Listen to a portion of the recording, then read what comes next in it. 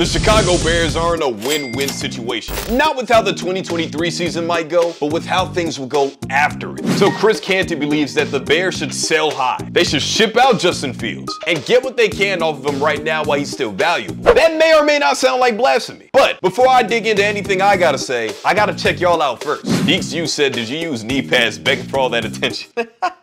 Look, as funny as this might be, y'all gotta put some respect on Chris Canty's name, man. This is a former Super Bowl champion who was actually a pretty productive player most of his career. He's entitled to his opinion. Aren't you, you big If I wanted to be just as big of a like you were just now, did you post this comment hoping that you get all the likes and clicks on this mother? Did you get your knee pads before you decided to comment under this post? Honestly, he's not wrong. If the Bears are in a position to pick Williams, there's no scenario they keep Fields. Yeah, Caleb Williams is supposed to be the next Patrick Mahomes. And if the Bears do happen to pick #1 in this NFL draft, Justin Fields is out of there. Especially because his play will probably be a part of the reason they got the #1 pick in the first place. So this isn't a terrible take. Patrick Ingersoll.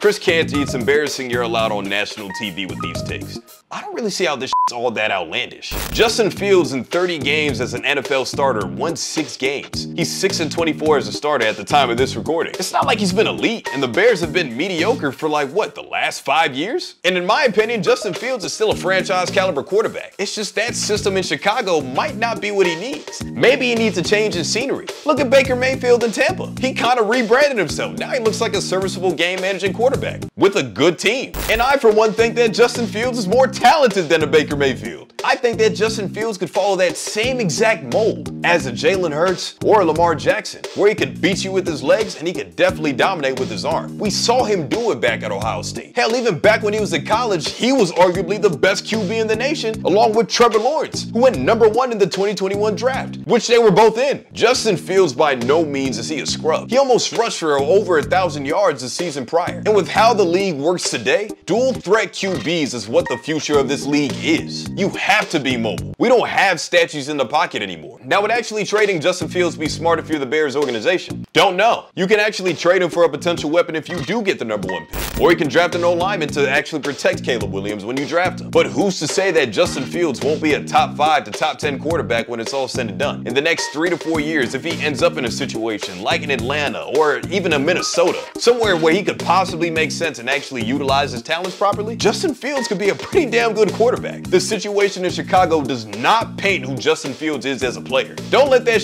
fool you.